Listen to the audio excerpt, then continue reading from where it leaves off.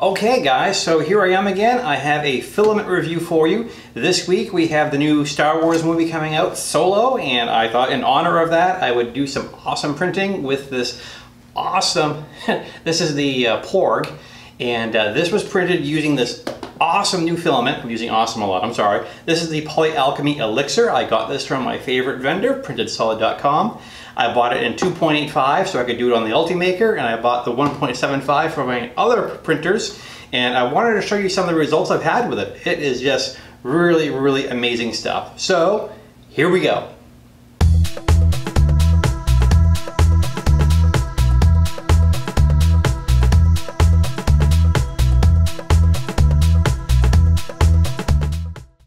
Hey YouTube, I'm back. Welcome to Where Nerdy is Cool. This, as you know, is my channel where we cover all things that I find interesting and nerdy. I got a ton of hobbies, the R2-D2 build, BB-8, 3D printing, you name it, it's all here. So welcome back. Well, let me start with, my name is Paul, and if this is your first time here, welcome. If you're a regular, welcome back.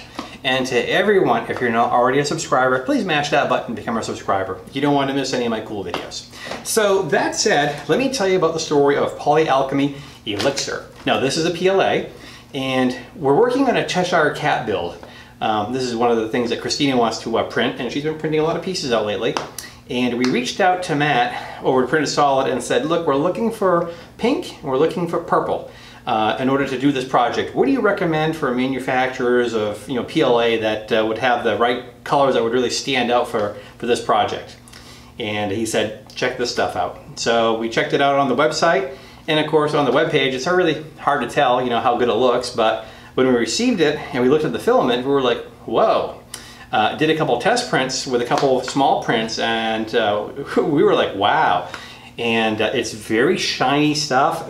We're printing at 0.2 millimeter, so it's really, you'd expect to see the layer lines really, really easy on prints like this, but no, that's not the case at all. I mean, it's coming out beautiful.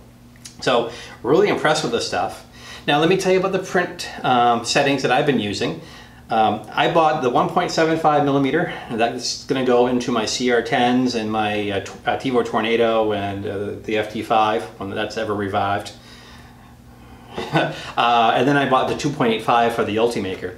I've been using Cura, and I also have Simplify 3D. I find that when I'm doing a lot of experimental new things with filaments in the Ultimaker, I like to use Cura.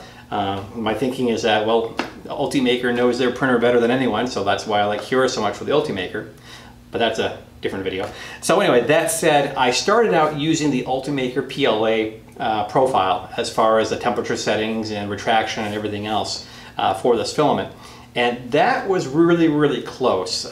Here's the changes I've made. I have found that if I do the first layer at 210, I get a really nice even layer. I lower the temperature down to 200 for everything after layer 1, and the retraction, I've increased the distance by 1/10 of a millimeter, so it's a little additional distance that it pulls back in. Let me tell you something really interesting about the way this stuff extrudes though.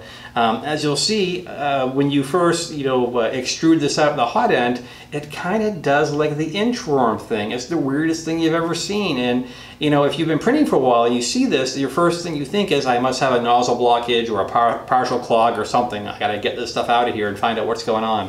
And I did that. I took the filament out. I did what's called the atomic pulls.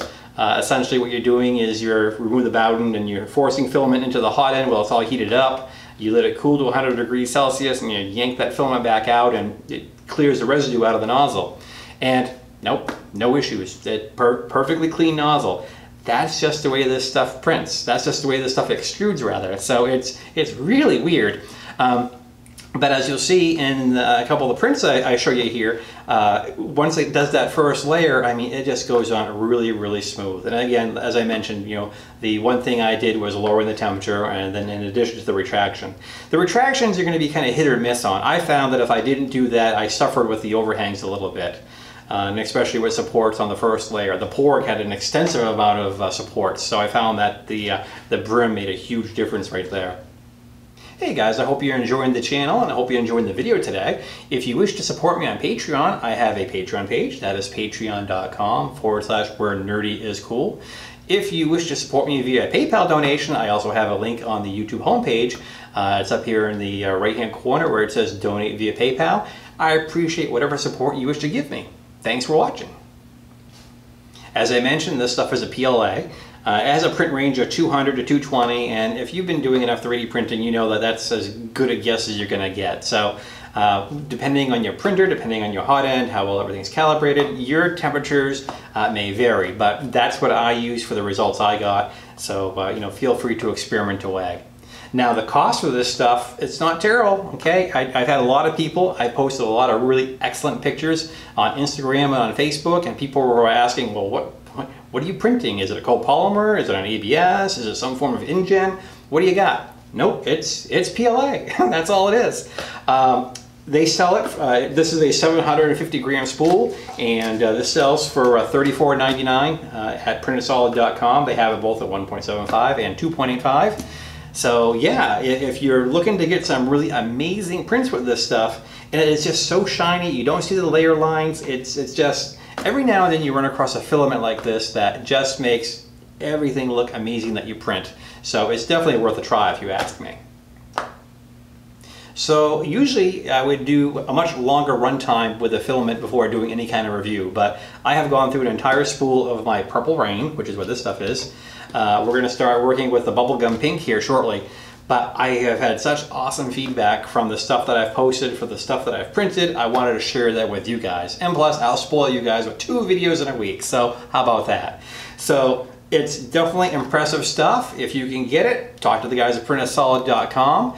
I appreciate you guys watching my videos. We're certainly on the up and up. I notice that subscriber count is getting closer and closer to 1,000. We still have a ways to go, but I think we're getting there. And the views are way up too, so I am flattered that you guys are watching me. I appreciate the comments you leave in the comment section below. Many of you guys have offered suggestions on what I should do, you know, reviews on, or what I should cover for a topic next. Bring them on. I'm open. I love your suggestions. So that said, I thank you guys for watching me. I thank you guys for offering the feedback. And yeah, I mean, I'm having a good time doing this stuff. So anyway, that is the video for now. I thank you guys for watching. And remember, this is where nerdy is cool.